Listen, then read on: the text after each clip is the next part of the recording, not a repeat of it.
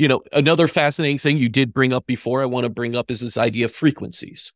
Is there are different frequencies. So you have the light itself, but you have also frequency basically going on there that could be anywhere from 0 to, I think, thousands of different hertz. Yes. I mean, there's a wide variety of them. I mean, the big ones for the brain in general are, we have a delta, we have theta, beta, alpha, and gamma. Delta, just for simplification of where those things fall, and delta and theta are more involved with sleep. Mm-hmm. Alpha and beta and gamma are more involved in while we're awake. Alpha is more involved in more of a meditative, kind of being present kind of state, where the beta and gamma are really the ones where we're doing our work. Mm-hmm.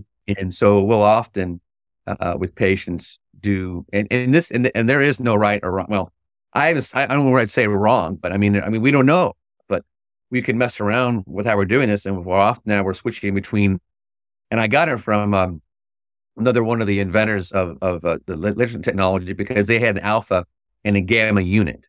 Mm-hmm. That, the unit itself attached to a box that put out alpha waves. Right. And so we started saying, well, if they're doing that, then we try doing that with the helmet here, and switching over. And so alpha, roughly around, 10 hertz, just to get, a certain number, and gamma more like 40. It can be a little less than that, and switching those up. But then beyond the brain waves, we have a whole spectrum of frequencies. I mean, there's even a pretty famous acupuncturist. He's a German, Dr. Bohr, who has all these different frequencies he actually will use on acupuncture needles on patients. Mm-hmm. During treatments, on other parts of the body, not just the brain.